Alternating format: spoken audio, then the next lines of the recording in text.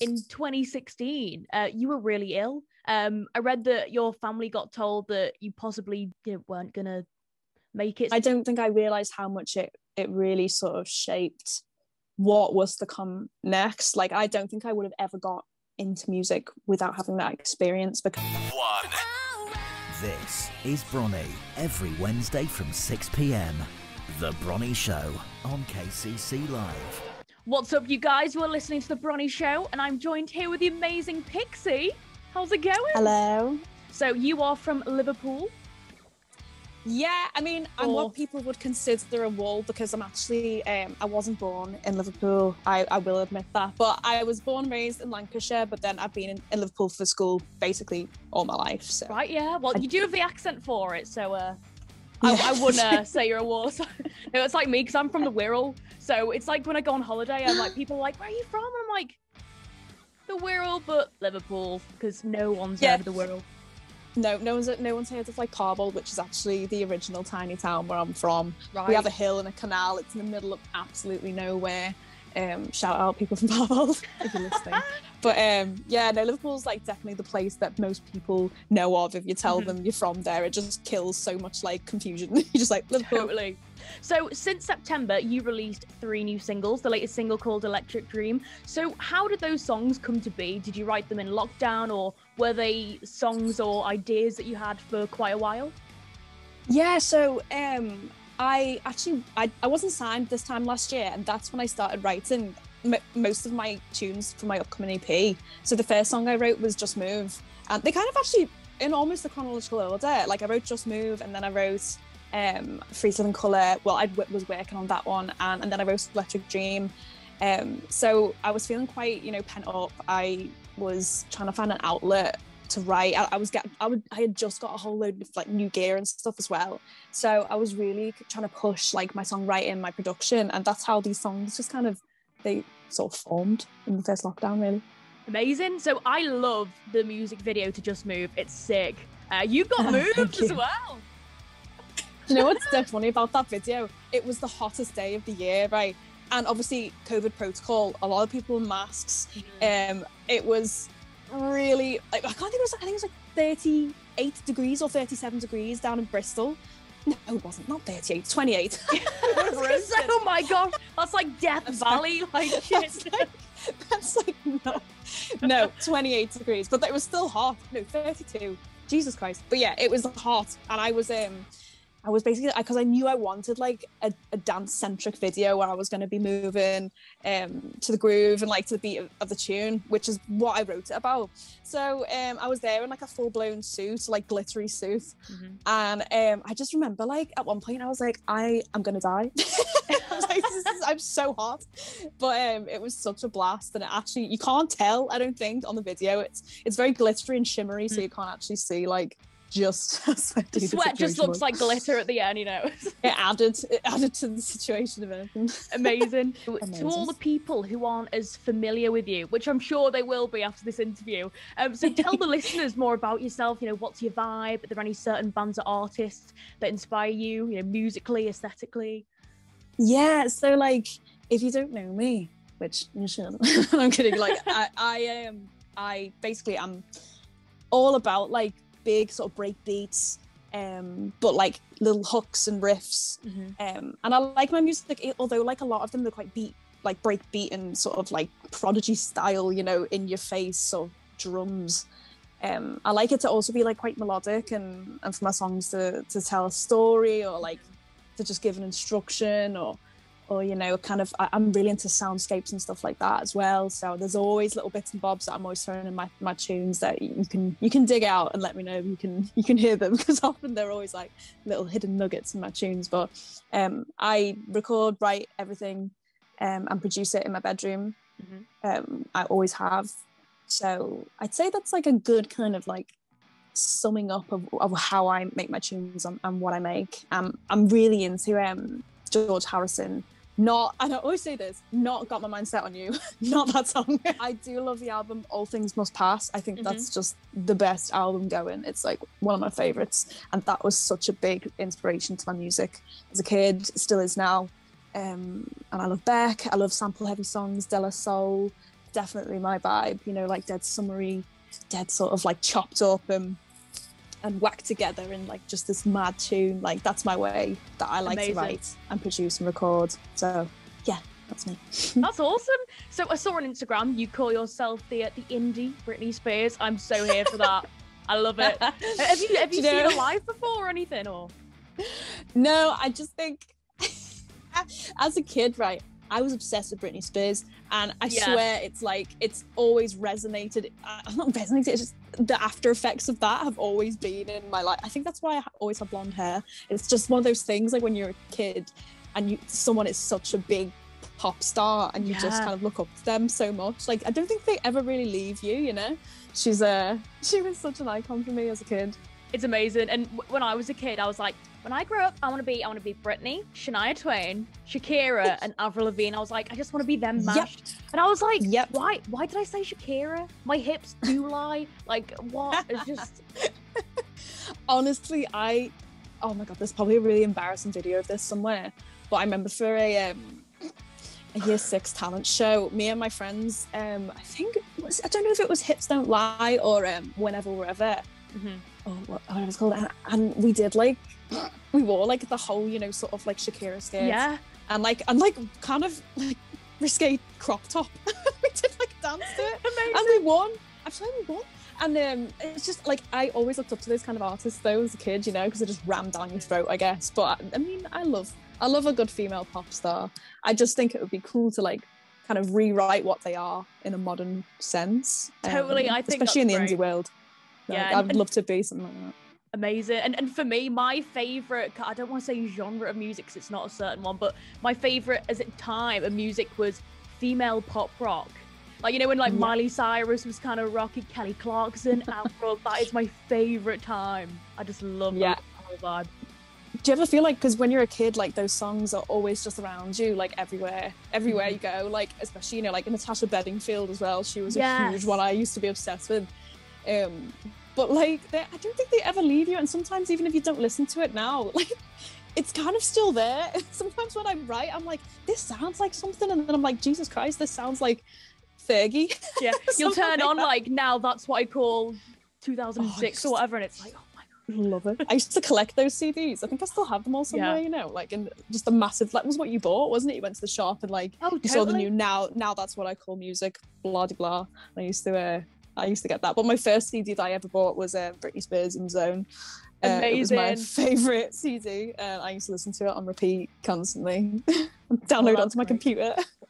Oh yeah, I used to hold my phone up to the speakers and have that as my ringtone in like year 6, and I'd be like, "Yep, does everyone want to, you know, pay me 1p for this song?" I'd literally trade, like, you know, kids when they buy a load of chocolate bars and all that and sell them in school. I was trading stuff on Bluetooth. I was like, yeah. You were way ahead of the game. I know, like as a child. Little entrepreneur. Hell yeah.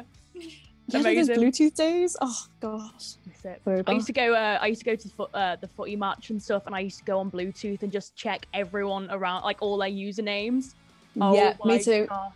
Oh God, I can't remember what my username used to be. I think it was something like Little Rockstar 123 or something like that. Was what. Oh, I mean, we're getting really personal and deep here into my childhood. Like this is triggering something in me. But amazing. I remember like that stupid crazy frog thing, or that bird that used to go tweet or whatever. Yeah. Like, everyone used to send those on the like flip phones. The flip phones. I never had a flip phone. I was gutted. Oh man, you missed out. I just had a brick. Oh no, that's so I know. I wasn't cool. I had. To be fair, I remember like when I was really young and my parents wouldn't let me have a phone, and I had like a flippy calculator, and I convinced everybody that it was a mobile phone. Yeah. And it used to play this ringtone on it. But it was just because it was just like a fancy kid's calculator, and I used to go in and I used to click the ringtone and go, hello. Hello. Or like typing in 80085, like it says boobs. Literally. Nothing's changed. So let's play a music game. This is Would You Rather Musician Edition. Would you rather? Would you rather? Would you rather? Would you rather? Would you rather? Would you rather? Would you rather eat like shit or free? So I'm going to ask Amazing. you 3 would you rather questions. So cue the go. serious music. Number 1, we have, would you rather never play an instrument again or never sing and songwrite ever again? Oh my God. Jeez. I would say I'd rather never play an instrument again, because singing and songwriting is like the pinnacle, I guess, of like sharing emotion. Totally, yeah. It's your like, forte. Screw the guitar. Like, I'd much rather sing. Fabulous. Oh, So number 2 is, would you rather play sold out 50 cup rooms all over the world in crazy intimate venues and play whenever you can, or play half filled stadiums around the world, but you can only play them 5 times a year? Do you know what? I think I'd go for the half-filled stadium, because I don't know whether a lot of other musicians feel like this, but there's nothing more intimidating than a small intimate venue. Like, I just get, and everyone's eyes are on that you. Gets me. Yeah. It makes, I'd much rather play like to hundreds of thousands of people. I would be less nervous than I think playing to like 6 people in a room where they're just like watching Totally. everything. You run on like, stage and you just see ants. So it's like, you can't even see anyone's faces. It's great. Yeah, no, definitely the stadium. Amazing. And number 3, you can only listen to 1 decade's worth of music forever. What decade are you gonna pick? The 90s, obviously. I love the 90s. I think I take so much of my sound from that era, so I don't think I'd miss. No, I'd miss other music, but I could easily live with just the 90s music. Good choice. So you released your EP Colours in 2019. I love the first song, Supersonic Love.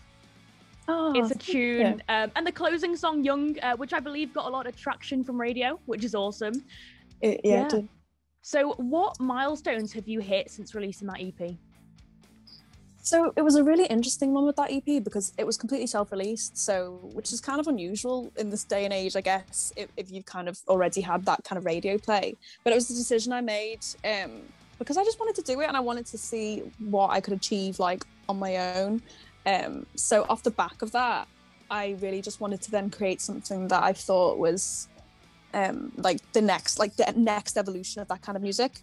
So I kind of honed in on those breakbeat sounds, but I still kept it quite poppy for this EP, I would say. But I would say like the milestones that I've hit, I mean, it's funny because everything's relative nowadays, isn't it? So like you look at like Lady Gaga and you're like, wow, she went Super Bowl. Yeah. That's like a milestone. But like, even when you're starting out, these small milestones are so important. Like, getting playlisted for BBC Introducing, that's always amazing. Being picked up by Jack Saunders on Radio 1, that was a really sick milestone. That's awesome. His indie show is just, he's fantastic. Getting to work with producers who are like co-prod and stuff like that I literally look up to their songs. I mean, James Drink, who co-produced my upcoming EP, I mean, he did people like, the Gorillaz and Lana Del Rey and Jamie T. So that was really fucking insane that he was then like working on my tunes. But it was so cool as well.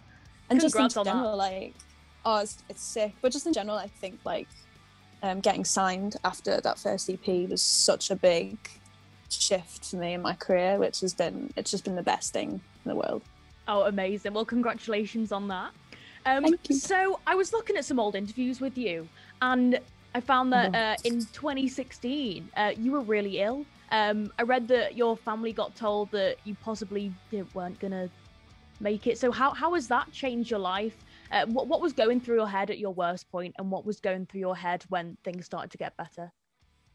Yeah, it's so crazy, because it's funny because after that happened, I didn't really think about it too much because the music came along. But then I don't think I realized how much it really sort of shaped what was to come next. Like, I don't think I would have ever got into music without having that experience, because I guess when you live every day thinking that you're guaranteed another one, you don't ever consider the fact that, that might not happen. So when I was taken into hospital, I was really, really sick. My temperature was like ridiculously high. I was really delirious, quite delusional as well, because I just didn't know what was going on. And I was also on a lot of morphine, which is crazy. And I just remember, like, I don't think I realized how serious it was until I got moved to like a neuro hospital where they were testing me for a brain hemorrhage, basically a subarachnoid brain hemorrhage. And I remember that night my temperature was through the roof, and they were really worried. I think that my organs were starting to fail, and they couldn't keep it down. It was just really out of control. No matter what they were doing. I remember everybody around me looked so freaked out. My parents weren't in the room at the time. They were taken into the other room. And I remember like, I remember seeing the looks on their faces, and like the nurse was desperately telling me like not to panic. She was like, don't panic, please. This is making it like, it will make it worse. I was like, oh great, yeah. Perfect. No pressure, yeah.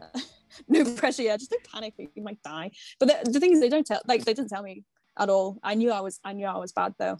I remember in that moment, I just thought like, how much I hadn't done, and I was like, you know, I'm so young. I was 20 at the time, so you know, I didn't feel like I'd done anything that I wanted to do. And I remember thinking like, if I get out of this needs to change. But then thinking, oh my god, I feel really bad, I should probably just let go, which is such a weird feeling when you come to terms with that and you're like, okay, like this is happening, and it's weird, your body goes into this weird state of like calm, and where you don't like, it's really strange, like overrides the sort of like panic that you think you'd be feeling. But then every time that happened, like there's another part of me that was like, no, I don't want to die. I don't want to die. Like, yeah, like this isn't my time. Like I've not done anything I wanted to do. What will my family feel like? And it's weird because although like I was totally like delirious and delusional, I still had those quite lucid thoughts. Mm-hmm. And then off the back of that, when I got through that, because they managed to bring my my temperature down, I remember just thinking like, right, I need to just do something. I need to make the most of my life. Like I need to do something that I love, because what's the point otherwise, you know? Like there is no point. And it's weird because as you start getting older, I just kind of thought that everything was, I was going to grow old and I was going to have a family and I was going to have a job and that's the way it's supposed to be.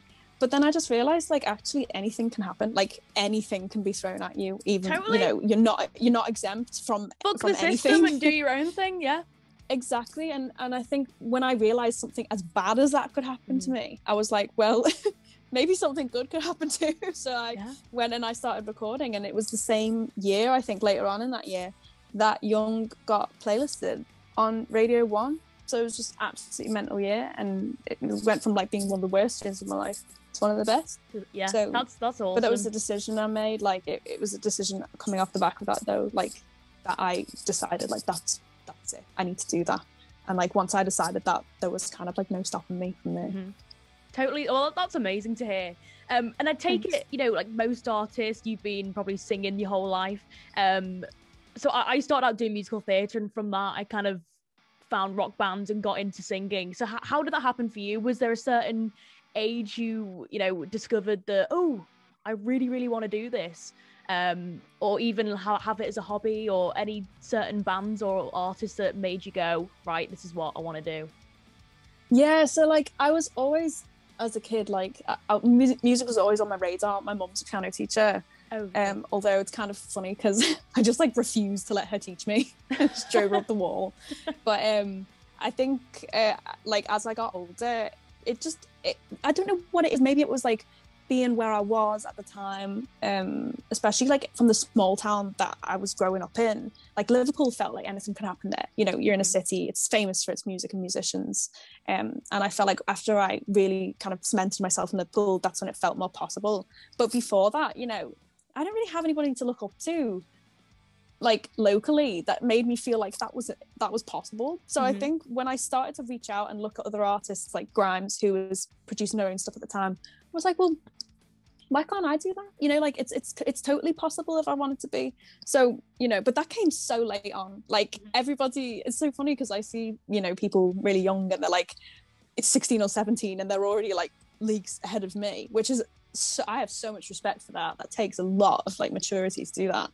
But like for me, it wasn't like that at all. Like it took a very long time to get my identity, to know what I wanted. And I was in, you know, I'm in my mid-20s now, but like this was only like 3 or 4 years ago. So it's, you know, it's been like I've had to almost catch up on like 10 years of what other people have had. You know, I only just learned to play the guitar after my illness. Same with the drums, same with the bass, same with production. So I was only really a singer and a piano player, and the odd bit of acoustic guitar played absolutely terribly beforehand. Classic 'cause I chords never like did- G, C, E minor, D, like. Oh, honestly, like Damien Rice, you know, like a totally different vibe. But you know, like my discovery of wanting to be like a singer-songwriter producer came way later on, like, you know, in my 20s already, which is kind of unusual, really.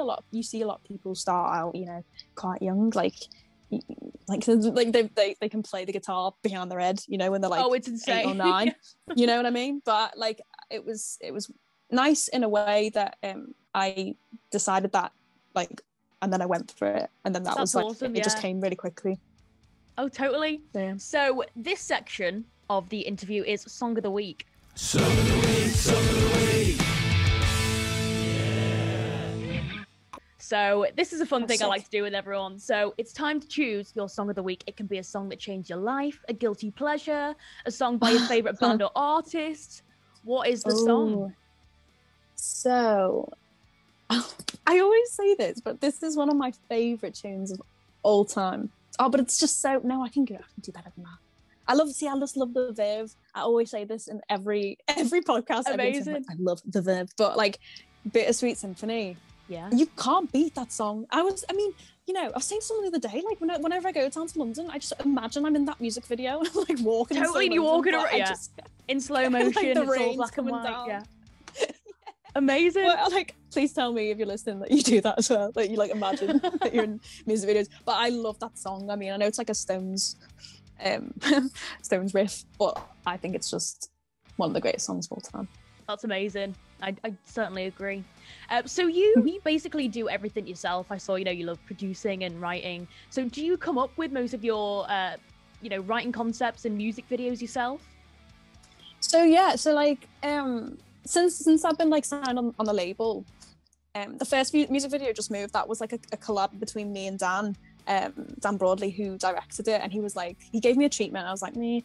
And then we kind of rehashed it out, and then he made it happen, which was so cool because like I wanted it like all block colors, and that was kind of like very me. Mm-hmm. And then for my second music video that was directed by Tommy Davis, I kind of just took a step back and I was like, you know what, I want to see what you envision for me, and we'll see how it all comes. Obviously I styled myself interestingly. Amazing. I don't know, like that was very much me, but like the direction and everything was Tommy, which I thought was fucking sick because it came out so dreamy and ethereal, and you know, it was quite nice for somebody else to kind of take the reins and show me a different side of what, you know, my aesthetic looks like. But in terms totally. of songwriting, like I would say that I mean all the songs are like completely conceived by me, like, you know, they're my brainchild, and then I put it out, and that's the power of production, like when you have that like skill, because you can show people how you want it to sound, Sounds you want, yeah. that they potentially it's such a big part of the process that people forget. Instead of it's not just sending like levels, like instead of just sending a reference track, you can go, right, this is literally what I want. So Exactly, it obviously like, makes the process 10 times quicker. it makes it quicker, but it also makes it more like unique as well, because you know, you're not just being like, I want to sound like blah de blah, who sounds great, but they've got their own sound, you know. You Totally, know, yeah, you want to be that's you. a Lana Del Rey song, or like exactly, you know, when it's, you know, I don't know, like a Disclosure song, like they've got their little stamps on their own music. So I wanted to give that like, I wanted that too, but for me, and the only way I could do that was by having like my control over some of my production. So, and obviously because I'm not trained, it was then like a great idea to get really experienced producers, God, I can't speak, producers, and also mixers and masterers, who then just like lifted my tracks up, and they just brought things out that I didn't have the knowledge or the experience to do, but also, you know, the gear. But now like it's great because every time I've worked with a different producer, I've like, you know, I'll take a bit of that. I'll take a bit of that. But like they, you know, you learn so much from watching other people. And it's just so important for your growth, I think, is like to not be afraid to like welcome people into your world. And also like as a female producer and songwriter, it can be easy to feel like like you don't know what you're doing, you know what I mean? And like you are desperate to keep that creative control. But like for the longest time I wouldn't let anybody touch my music because I was like, no, I'm gonna do it, like I'm not gonna ask for help.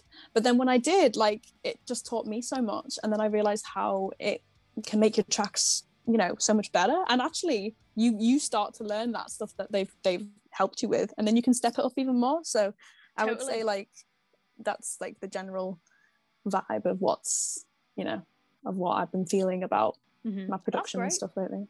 Amazing. So we have our last game. This is Two Truths. I love these. Sorry, these are great. It's great. Okay, Yeah. go. They have their own theme tunes as well. So when it airs, it's gonna be all like Two Truths, One Lie, which all I love it. Sick.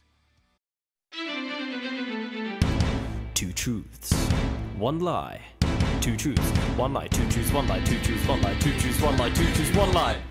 Right. So number one, we have Olivia Rodrigo with her song Driver's License was the first song to go to number one in America in 2021. And then we have number two, Lewis Capaldi sold more albums than Harry Styles in the UK in 2020 and 2019. Number three, Fleetwood Mac's album Rumours sold more albums than Whitney Houston's The Bodyguard soundtrack. Which one is the lie? Oh my god. Oh my god, I'm so bad at these. I'm gonna say maybe that like Lewis Capaldi. Maybe that's a lie. I can imagine Harry Styles would sell more than Lewis Capaldi. Sorry, Well, Lewis. you are wrong. It was number one. Was it? The first number one song in America of 2021 was Wham with Last Christmas, followed by Little Mix. Oh my god. And now Olivia Rodrigo. Yeah. That's crazy. Oh, sorry, Lewis Capaldi. That's what I think about his music. Love it. Chicken.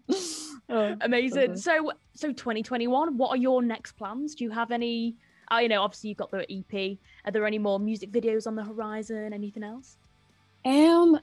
So obviously the EP is coming out on the 24th of March, which I'm absolutely buzzing for. It's gonna be great. But I mean, anybody who knows me how much I write. So I'm constantly writing, constantly doing stuff. I have like the craziest now backlog of music. Amazing. That I'm just dying to share. But you know, the great thing about it is like, I don't have to share it if I don't want to, but I've got so much that it's like, well, what am I going to do with this? So I would say, definitely, I hate this term, but like watch this space, because I think there will be more stuff coming sooner than you expect. Can't say for sure about anything yet, but there is stuff. It is like semi-done, some of it. So yeah, it's gonna be sick. It's gonna be good. Amazing. Well, thank you very much for coming on the show. So where can people find you on social media? So you can find me on Instagram. I am Pixey. Pixey spelled Pixey. Everybody gets it wrong. And I'm not Pixie Lot either. And also you can find me on Spotify, Pixey, Pixey again. I think other stuff is just like Pixey Official. Just type in Pixey and you'll find me. Yeah, I'm always doing crazy shite on my Instagram. So if that's what you like, tune in. Hell yeah. Awesome. Well, thank you very much for coming on the show. You're welcome. Thank you so much for having me. It's been such a pleasure. This is Bronnie on KCC Live. Follow Bronnie everywhere at Bronnie Music.